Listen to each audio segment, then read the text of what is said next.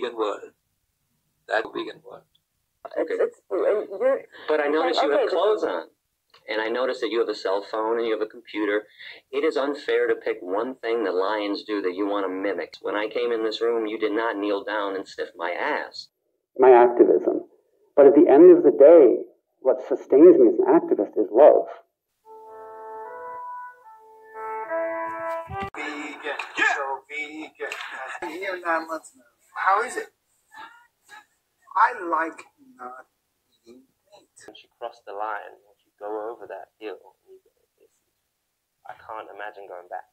I feel sick to think what you're putting in. Maybe you should only be buying cosmetics that are truly cruelty-free. Development. Yes, very recent. How did that happen? There's one very loud Tal Gilboa. Okay, you could consider her an aggressive activist as well. It's very honest. You're paying for cruelty. Please make the kind choice. It's just important to be conscious of what you're doing. If you can be conscious of what you're eating and conscious of what you're doing in the world, and as long as you're aware of what's going on, you're no longer anemic. So that's the first benefit. And I thought you had to have meat to have protein, get your iron, and that's false information. As an alpha, our roles in society should be to protect the vulnerable and to stand up for those that can't defend themselves. And I'm vegan. I don't eat meat or chicken or pork or fish or eggs or dairy. Let's see what Alex has to say in this clip about the ethics of eating backyard eggs. Why are vegans against? My English teacher recommended this documentary that kind of exposed the animal agriculture. I know about it. Horses are not skeletally mature until around 5 years of age, but commonly their racing careers begin when they're only 2. I'm advocating veganism for, I think, 30 years now, so it's been a really long time. Wow. Yes, since 1989, actually. You're a long-term vegan, right? Yeah, but vegan for about 5 years, I'd say. So my career could be over, and I'm okay with that because I'm making an ethical, moral stance, and I love that. I love it. Still crush it. Dotsie Bausch is one of those people. Fiona Oakes shares that story. She's been vegan since she was 5. She's in her 50s now. But Jahina Malik is somebody I just habitually mention all the time. Her mom raised 5 vegan kids since birth, Jahina and all her siblings, and they're all athletes. I think one is elite basketball player. One is an elite volleyball player. Probably one is a track star. Force? You pay people to force knives in animals' throats. That's what you do. Prakash. I make videos about veganism and identity politics. You exploit and kill other animals. So, vegans have got quite the easy job. That people will actually be proud to represent the stupidest shit, like killing people and hurting people and disrespecting women. But when it comes to representing eating right, you get laughed at. Gang, I'm hardcore with it. If you're trying to avoid wool, why not make that leap? Say, I'm never going to buy wool again. The reason I hate vegans is because they think we're humorless, we think we're better than you. They think they're always banging on about it. And all of those things are true. I am better than you if you're not vegan. In terms of my ethical decisions, I'm so much better than you. I'm better for the planet. I'm better for the animals. There's other vegan sausage roll that they've been chatting about. Actually, I've never found a good vegan hot chocolate. So if anybody has a suggestion, put it in the comments below. That probably in the summer. Then I'll be doing some undercover work in some factory farms around the country. Animal lover and animal activist, and it's important to me to support brands that actually help animals.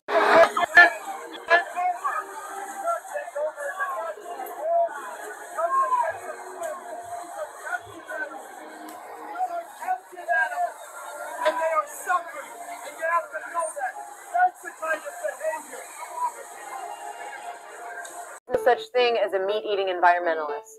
Nowadays, being green. They've kind of dictated my life. My dog is right next to me. I've always rescued dogs, and I've had cats. Very urgent animal overpopulation crisis, one that can be remedied by refusing to buy from breeders or pet shops. If you have carefully considered bringing a 4-legged companion into your family, you can save a life by adopting a dog, or preferably 2, so they can keep each other company, from your local animal shelter. For more information, please visit Peter. Hilarious huge. Psychedelic vegan lollipop, because a lot of lollipops aren't vegan. You're not, so you can drop some acid with your family this Christmas. When they're not in the spotlight, these animals are kept chained or locked away in cages where they spend the majority of their lives. And that's no life at all. So please don't support circuses that use animals. Why is veganism important as far as energy use for those people who don't know? Industrial farms, and they are not only inhumane, they're producing massive amounts of pollution and methane. You might say. I'm vegan. I believe in buying cruelty-free products. So I'm vegan today. Nothing disgusting. No aloe vera juice. Oh yeah, but I don't find that too disgusting. Some of it's horrible, but... My name is Ruby Rose, and I'm an actor and an activist, and I'm also very proud to be welcomed into the Rebel family. Just being a realist, they're probably not living their diets as much as they promote it online, the way that somebody in the vegan camp lives, eats, breathes this way of life. And it's a 0 or 1. There's no deviating from it because it has that strong ethical pipeline as well. From an ethical or environmental standpoint, all that. But I think we need to look at how can we make the biggest impact. We want find a way to make it work. We need to stop eating animal products now. Kids, I'm a physician, which means that I help people stay healthy or get healthy. COVID comes from animals to humans and causes disease. So, what is it called? It's called a zoonotic disease. Where does that usually happen? Let me tell you. It's from the yucky factories where they farm animals and they put these poor little animals in tight quarters where they're really close to each other and they can't hardly move. So what can you do to prevent infections? Well, be very careful right now and wear a mask, wash your hands, and make sure that you practice social distancing. But in the future, talk to your parents about becoming vegan. Stop eating animals and you could perhaps prevent the next zoonotic infection. We have no data to show us that we need animal products and that animal products help us. We only have data to show us that animal products can hurt us and that are associated with more chronic disease, more hypertension, more diabetes, more coronary artery disease, and more cancers. So do we need any animal products? No. I did it because of science. I did it because of research that I did. I did it because of how I saw a whole plant-based diet work with people. I did it because of the environment, finding out what animal products and animal agriculture does to our environment. I did it because of the absolute torture that happens to animals. Which brings up a point. Veganism is an ethic. So I don't know. These people that say I'm leaving veganism are basically saying I'm changing my ethics, I guess. I know true vegans. True vegans are vegan for the animals, helping protect animals, and they would never leave veganism because they got a zit or they got gas. My friends, Dr. Mauricio Gonzalez and Dr. Michelle McMacken, and they're both vegan doctors here in New York City. But we have scientific evidence that shows that it might definitely improve the life of millions of people, especially people who are suffering chronic diseases. So we just got to get... The evidence shows we should be eating mostly plants, ideally all plants. And my patients that have done that many of them have come off of medications, or at least lowered their medications, and had tremendous success. So the vegan diet provides you with so many different nutrients, two specifically that are not found in animal products, and that's fiber and phytonutrients. And the phytonutrients is why we say the color of the rainbow. Is that associated with Ayurvedic medicine? Yes. Ben Alter, I'm a naturopathic doctor, and I'm also a vegan. In 1999, reporting in the University of Chicago Press, they estimate that the savings in this country with the elimination of cardiovascular disease alone, $40 trillion. Potatoes, especially green and yellow vegetables, these are filled with antioxidants that quench free radicals and quell inflammation. Reversible diseases. Dinners of big salads and hearty vegetable soups and big plates of steamed veggies and vegetable curries, etc. Wonderful effects. And within days, the obesity starts to melt away, and the arteries open up, and the high blood pressure comes down, and the joints stop hurting, and the asthmatic lungs stop wheezing so much, and the migraine headaches get better, and the psoriatic skin clears up, the inflamed intestines settle down. People turn into healthy people. Larry Fraser and his team at Loma Linda University calculated that a healthy diet and lifestyle was good for about a decade of additional years of life. So we'll take it. Vegan, it's all the same. Watson was his name in London, and he took the word vegetarian, and they created a society, the British Vegan Society. It was all about animal ethics. As much as possible, we won't use animals for clothes, for food, for comfort. We'll honor a very sensitive ethical approach. Don't trust me. No. We trust the science. And so there's studies. But, I talk about in the introduction to How Not to Die. Yes. God's original diet for us, as outlined in the book of Genesis, when God created Adam and Eve. In fact, he told them to be vegans. They were to be eating essentially a fruit-based diet. In chapter 3, plants of the field, which can be interpreted as your grains, legumes, green leafy vegetables, and root vegetables. Many of us live with companion animals such as dogs, cats, and rabbits. We share our homes with them, consider them members of the family, and we grieve when they die. But we kill and eat other animals. But if you really think about it, are not different from the ones we love. This is an older species.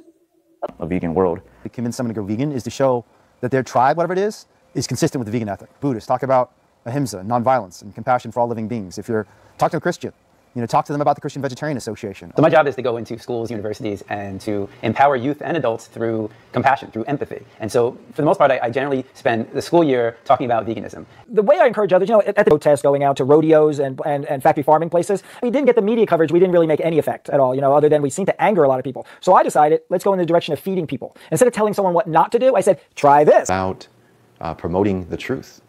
It's all about positioning rhetoric and language and habit and culture and tradition and really getting to the root of what the messages are behind culture. The most effective medium for me to convey the positives about veganism is my own lifestyle and my own health. Vegan activism is through education. I think that education is the best way to help people transition to veganism as a spontaneous sharing that comes from within the being. Its primary education is educating myself. For years, I focused on ethics exclusively, and people wanted to say what's in it for me. So one of my favorite hobbies has been giving out tofurkey for the last 20 years. I've been an activist for a long time. Talk about veganism is to interject it into conversations in line at a store. It's so easy to bring up that subject now. Sort of the education work. I see the education work as the preventative work of the symptoms. You know, I'm pretty much vegetarian, but I do eat chicken.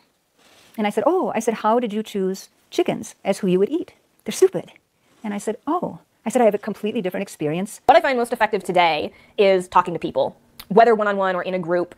I think that a combination of sharing facts and information and asking questions, the Socratic method. Juan and I, we have a unique family, salads, they had things like that, but we weren't the police.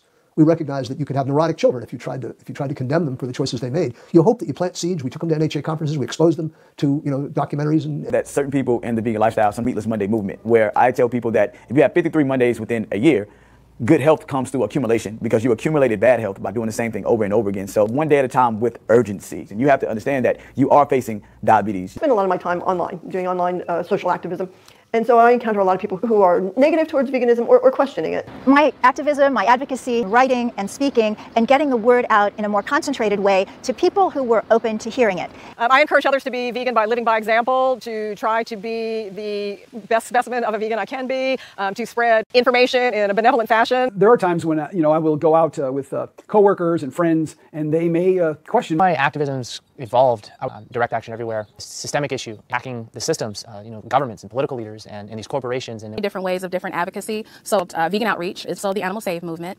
And I manage a vegan food aid program. And I work with Black Lives Matter Los Angeles, Black Women Farmers of LA, the LGBT Center South on MLK, and Black Women for Wellness. The things I find most effective in helping people become vegan is just simply being a role model. As the owner of a fitness center, staying fit and healthy, making sure we look at blood work and the gut microbiome. And mostly just by example, just by being, the animal-centered design that we do here at the refuge, where we think about what spaces help animals be who they really are and live their best life. I think that probably has an impact. Vegan, and so in hanging out with my family, there's always got to be vegan options. Some of my family members more open to vegan options is by having family be vegan. Others to be vegan through community efforts. I go out and do food justice campaigns on chronic diseases, which are traditionally Black and brown communities, indigenous communities, and communities that are poor. So I think the best way for us to encourage people to be vegan is just by giving them vegan food, because I think it's the biggest roadblock for a lot of people. I feel like the roadblock should be moral or ethical, and once you make that decision, it should be easy. About veganism, but having the restaurant meal that gives you the same satisfaction, but you're not eating some dead animal. My personal life, be an example, be the kind of person that other people might want to be like. Allow them to come to me and ask questions, and it turns out that that's actually been really effective. Animals, for the planet, for all of the people involved in the system who are oppressed and exploited. What I find to be most effective is talking about my experiences actually going inside of factory farms and slaughterhouses, because it's been seen, much less actually done. I let them ask me questions. If they find out I'm vegan either because they ask me or because, let's say I order something at a restaurant and I say, oh, are you vegan? And say, yeah.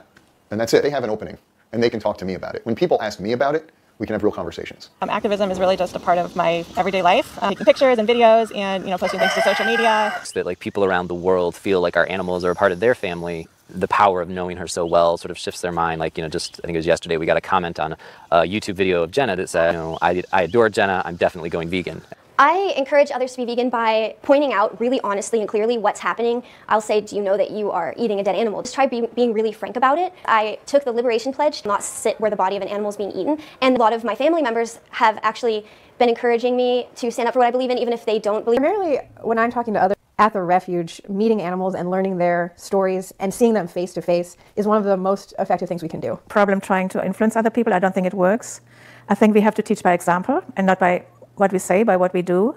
That you are the same on the inside as you are on the outside is not just lip service. Learning experience for me, initially, I think like most people, when I saw Earthlings, when I went to the talk, when I made the connection, I started taking some classes in psychology. Is to speak from my own personal experience of just how much health I've experienced through shifting my way of eating. Professional teaching, where we really dive into the nitty-gritty science so that people can really understand physiologically what is transforming in their body. Probably more by example. Certainly in my job as the executive director of the National Health Association, I plan conferences and cruises and travel. I enjoy being an activist because it's part of my personality. Public speaking, and that's my wife hands out cards. to everybody she meets about veganism in gatherings and share my experiences. And if they resonate with it. Publish a magazine that has stories of other individuals who became vegan in all religions, all nationalities, and all ages.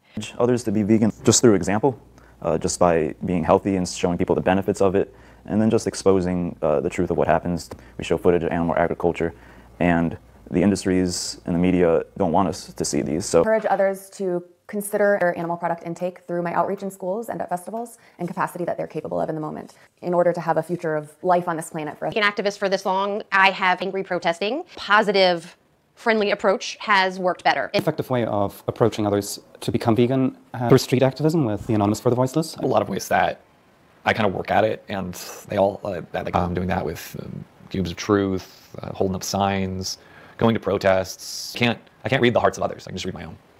Here is to pass along a personal invitation. If you're plant-based, vegan, or into climate change, help the planet and help the animal situation, we've launched this Million Healthy Lives scoreboard. This is evidence. So now you know why us vegans are just a little bit uncomfortable at Thanksgiving gatherings. It's all about proper consciousness, the way you prepare your food, the way you cook your food.